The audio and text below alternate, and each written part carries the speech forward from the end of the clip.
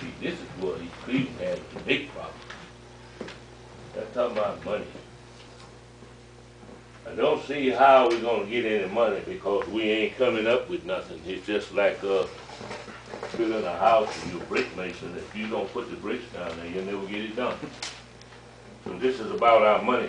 We haven't come up with nothing to create any money in our city. We talked about it. Will said this and that, but we hadn't come up with nothing. So I'm saying to our leaders of this city, go back to the drawing board and pull out all the broken pieces and put them together and see if we can't come up with some money for the city. You're going to have to cut the budget. That's no doubt about it. You ain't making but $2. You can't spend $5 a week.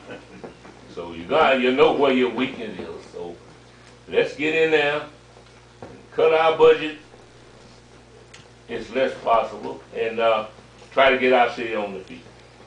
I thank you all for being here this evening, although it's not a good evening, but life must go on. I wish you all a nice and happy holiday. Thank you.